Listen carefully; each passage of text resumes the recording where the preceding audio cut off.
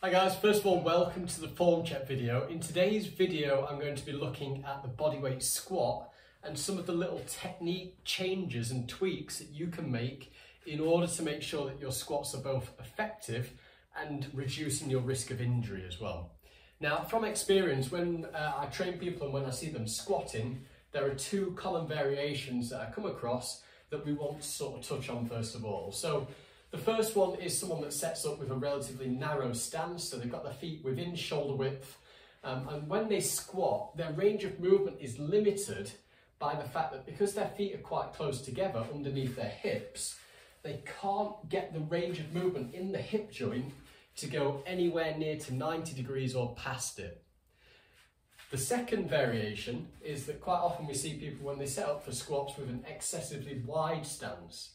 Now the problem here is that although you can get a good range of movement, in the lower range of the movement, so when you're sitting down towards the floor, there's an excessive amount of stress on the knee joint because of the angle that it finds itself in, and that can lead to little niggles and tweaks further down the line. So the ideal foot position as your first point is to have the feet around sort of shoulder width apart, maybe a fraction outside shoulder width. And that's the thing that I would get you to look at first of all. So 9 times out of 10, if you squat with your feet around shoulder width or just outside shoulder width, you're going to be able to create a good range of movement and you're going to reduce the amount of stress and pressure on the knees as well. Now the other thing to think about is your foot alignment. Okay, so if I was to start in the squat with my toes at 12 o'clock, I can come into the squat, but I can only get so far because of the position and the angle of the hip joint. So what I want to do is actually open the feet up slightly to open the hip joint.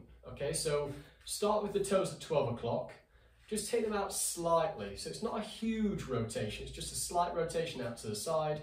What this does is it opens up that hip joint within the socket so that you can sit deeper into your squat, you can create a bigger range of movement before you drive back up off the floor. So the first thing is foot position, just outside shoulder width or around shoulder width apart. The second thing is foot alignment with the toes turned out slightly.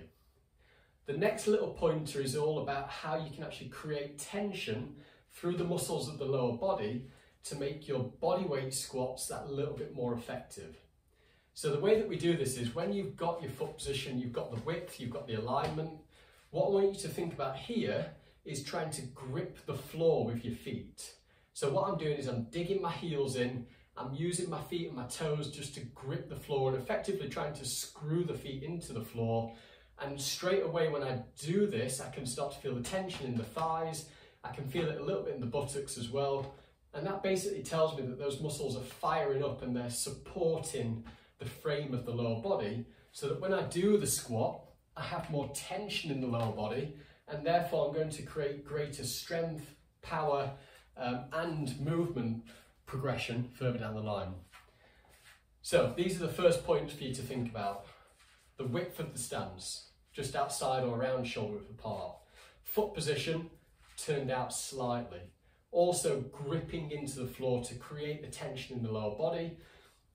From there, what I want you to think about is how you actually generate power through the squat. Okay, so when you do squats, you can just set yourself up in position, you can get everything right, but then you just end up going through the motions of doing your squats and not really feeling the benefit in the legs and the buttocks as you do that exercise.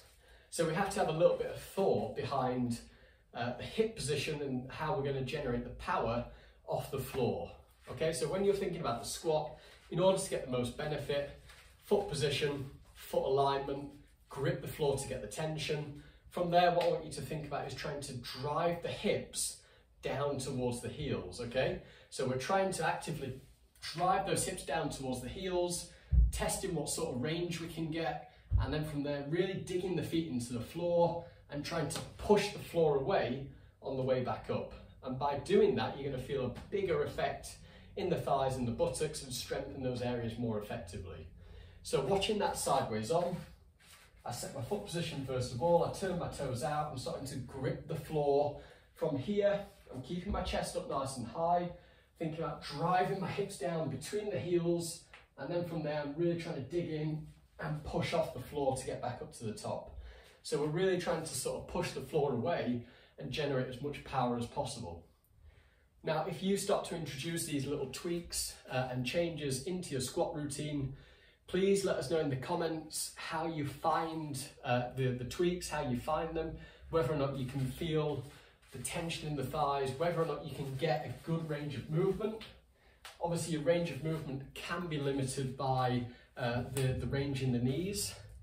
If you feel any sort of pain, discomfort, please make sure that you stop the exercise, and again, that you ask within the community for a variation to try and reduce your risk of injury as much as possible.